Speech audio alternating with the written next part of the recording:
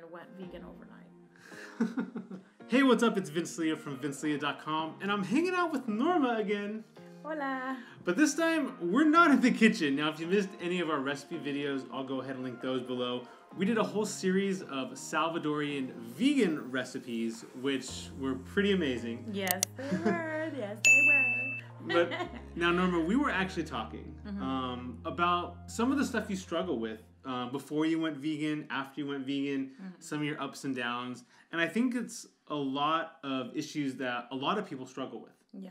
And I think it's important to share your story and what you're going through and some of the stuff you're doing to correct it moving forward. Yes. And I think it's really powerful. So I wanted to share that with you. So Norma, can you kind of give us a background of what you did before you went vegan and why you decided to go vegan in the first place? Yeah, sure. Well, pretty much for 20 years, I was a professional choreographer and dance instructor. And did that all my life. And then in 2015, I was diagnosed with osteoarthritis on my lower back.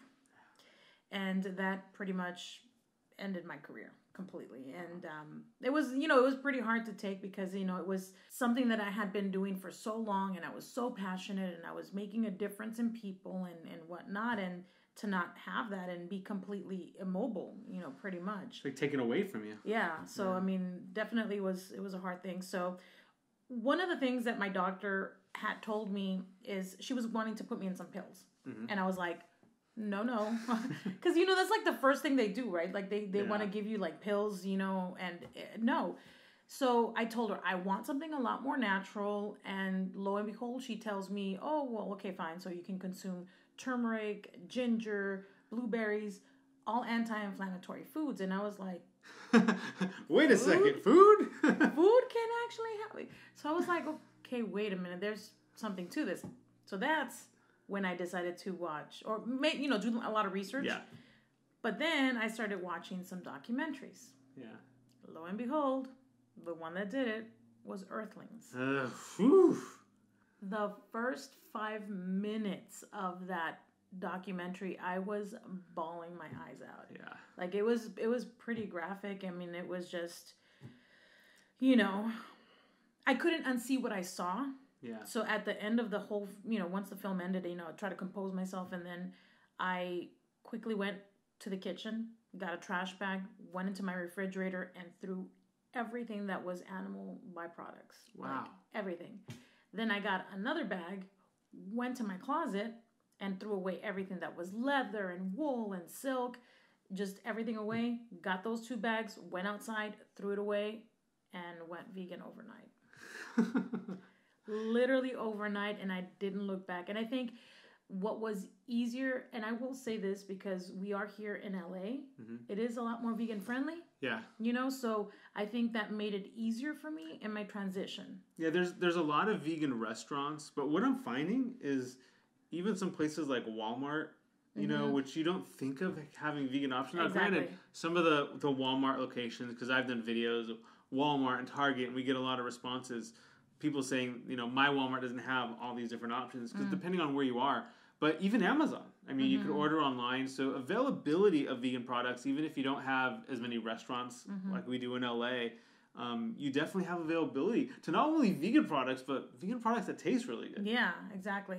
So, I mean, compared to 10, 15 years ago, yeah. I think, for myself, it was just a more easier transition because I live here, and then also there's so many different options, and then the products have gotten better. I mean, even the cheeses were, as you saw, if you saw the pupusa one, that cheese melted like the real thing. You know what I mean? So, but yeah, so pretty much, that's what completely made me go, vegan was first the health aspect. And I will say this, I was very active. Very active. And active before you were diagnosed? Yes. Okay. Yeah, I was active before I was diagnosed, and Norma likes to eat. But since I was very active, I was burning a lot of because calories. you were dancing. Yeah, because I was doing dancing. I mean, I was hiking. I was doing all this stuff. So then once I became vegan, I can say maybe the first 4 months, I lost about 50 pounds. So you gained, would you say after you were diagnosed, you gained those 50 pounds? because you weren't as active anymore? No, actually, I will say that once I got diagnosed like in April. And then in May is when I became vegan because I was just doing a lot of research. Oh, okay. I was doing a lot of research. Okay, so then you went vegan. And then I lost 50 pounds in 4 months. What was your diet like during those 4 months? It was literally whole food, plant-based. Because, this was a whole new lifestyle. So I thought like, well, plants, okay.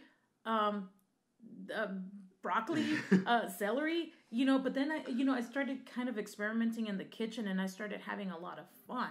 And I think that also took me out of my depression that I was in because I didn't have my career anymore, so like all that energy that I had before came back again now that I was in the kitchen and I started to love that.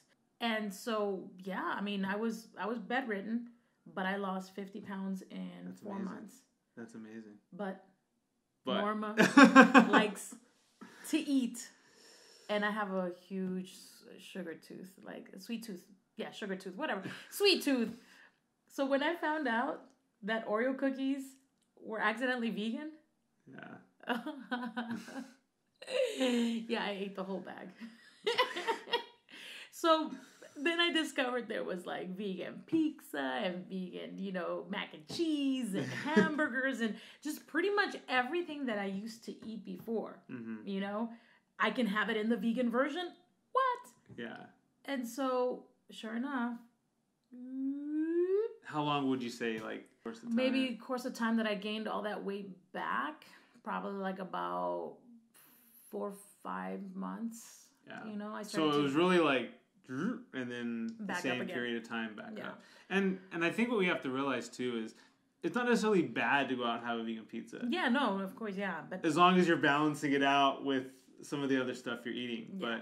And then the fact is that I couldn't exercise. Yeah. That's the thing. Because that's a double whammy. At least before, I was able to exercise and just go out walking and riding a bike and stuff like that really helps. But the fact that because of my back situation, I literally, it was painful. Even to wash dishes, it was painful. You know what I mean? So I think with that, it just was a little bit hard for me, because I was eating again the same stuff that I like to eat. And so, but then I couldn't really exercise. I think, when I went whole food plant-based, I was feeling better. I was feeling clearer. And I still did, even if I ate the junk food, but I think... Yeah, it wasn't as often. Yeah, it wasn't as often. So I think now, because I have this business in culinary and I, doing Salvadorian vegan food, I've had a couple of like online orders and events where I'm cooking and I'm on my feet for long hours. Yeah. And my back is in such big, huge amount of pain. But also I know that it's because of my weight. And unfortunately, if I lose weight, arthritis is going to still be... pain, it's just the level of intensity that pain is going to be. Yeah, exactly. Yeah. So, by losing weight, it's not going to cure arthritis. Unfortunately, I have it forever. And the fact that I'm not that, I'm young, and it's like, I have this. I don't want to lose now this new career in culinary like I did my old one. So I kind of want to go back again to eating how I first did. Yeah. And even if I have once in a while, that I have... There's nothing wrong with that. Yeah.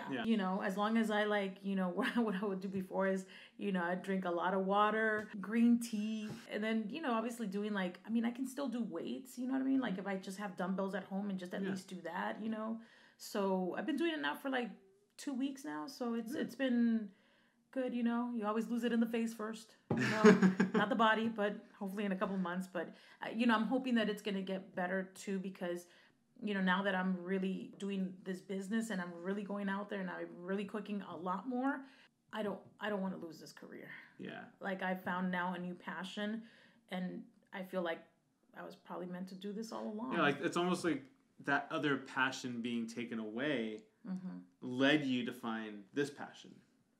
Yeah. Usually when one door closes, another one opens. Yeah. Oh gosh.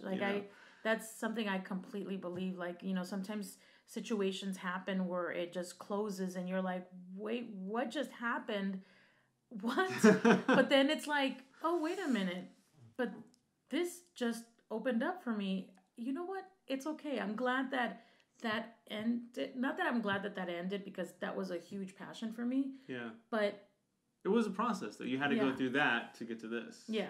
You know, and I do the same thing when talking about my colitis, where I tell people, like, colitis was the best thing that ever happened to me. And people look at me and scratch their head like, what do you mean? And I go, if I wasn't diagnosed with colitis, I wouldn't have studied nutrition and health and learning about a plant-based diet as much as I would have if I wasn't diagnosed. Yeah. So that really led to me starting everything else that I've done in the past few years. Yeah. So I look at it as a blessing that I was diagnosed in the first place. Yeah. But I do have a question, though, because we were joking a lot during the recipes, especially the empanadas. Where I was like, can you bake the empanadas? You're like, we're not baking empanadas. We're not doing that. But do you think any of your dishes or your recipes, maybe not for the events, but are you going to try to find like maybe a healthier way to cook them? Oh, yeah, definitely. Yeah. I mean, I think when I first initially started this with my business, I wanted to make it as authentic Salvadorian to where I can fool, especially my people, in my community that are not vegan, that I can fool them, because not that I want to convert people, but I think I want to implant a seed. But now kind of going through this journey where this has become more than just a food business, it's become where I want to bring awareness to so many different things. And with that health aspect, because of the fact that I'm going through that right now myself, it's like, okay, Norma, you definitely need to maybe modify a couple of things here and there. Some things, I might end up still leaving in it, but I'll put a disclaimer. This contains soy. This contains gluten, oil, butter, or vegan butter. But, I definitely will be modifying a couple of things because I think, and then plus, honestly, Latin food, some people forget that there is a lot of vegan stuff. Yeah. Like the curtido. Yeah, it's all veggies. It's all veggies. There's nothing else in there but veggies. Yeah. And even the empanadas were vegan. Yeah. I mean, normally. Yeah. Well, normally it's done with leche poleada, which is basically a vanilla and we did custard the beans. Sweet, but we did the beans. Yeah. But the beans you can find in restaurants too, right? Yeah. They serve with the beans too. So. Yeah. So, I mean, you can, I am going to modify, definitely for sure. Awesome. So like that, if people, because I know people are a lot more health conscious now with just everything that's come out in light of like, they add this to the meat? Yeah. Yeah, I mean, it's like I tell people all the time, because people ask me, they go, I went vegan and I've gained weight, or I've gone vegan and I haven't lost weight, and I don't know what to do, because I've mentioned this a million times. It's just because it's vegan doesn't mean it's healthy. And there's different reasons why somebody goes vegan. Yeah. There's no wrong reason why. Yeah, exactly. Whether you did it for health, the environment, or animal rights, there's no wrong way to go. But understanding what you're eating and trying to live the healthiest life possible is something that I think anybody wants to do, whether you're vegan or not. Yeah. That just applies to a lot of society in general. Yeah. And so understanding what to eat and what not to eat, even when you're vegan, I think it's important. Yeah. And I think it's really cool to see you go on this journey and start going back to more whole foods and plant-based. And it'd be cool if you wanted to come back in a few months and give us an update. Oh, yeah, because Norma's going to be looking all flat. No, but also, too, I think for me, just, emotionally, mentally, physically, I want to be able to really be able to last, not just in this career, but, there is a history of diabetes in my family, so that's, I was pre-diabetic, I don't know how many years ago, but, I kind of want to be able to last, Yeah, it's important. And, the only way that I'm going to be able to change just my whole perspective on life in general is that I need to start with me, and that I can, if I want to change the world, I need to change myself first. Exactly. So. It's awesome. Yes. Well, thanks for joining me and sharing your story with me. I hope that resonates with you. I know it's something that a lot of people struggle with. So I thought sharing Norma's story of what she's gone through before and after and seeing how she's making changes moving forward is really inspirational. Thank you. So thanks for coming by. Thanks for sharing all these awesome recipes. Yes, it was so much fun. Oh my gosh. I loved it, and I'm glad that you enjoyed it, and hopefully you guys enjoyed it too, and you tried it with your friends and your family, and Yeah. Cool. All those recipes, like I said, are linked below. And leave a comment. Let me know if you've struggled with weight loss, maybe before going vegan, after going vegan, or if you're still struggling.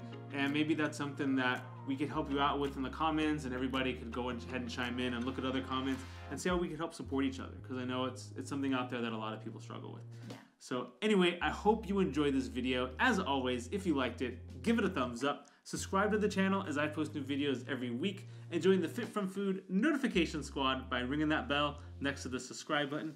And remember to keep living Fit From Food. And I'll talk to you soon. All right. Bye. Adios.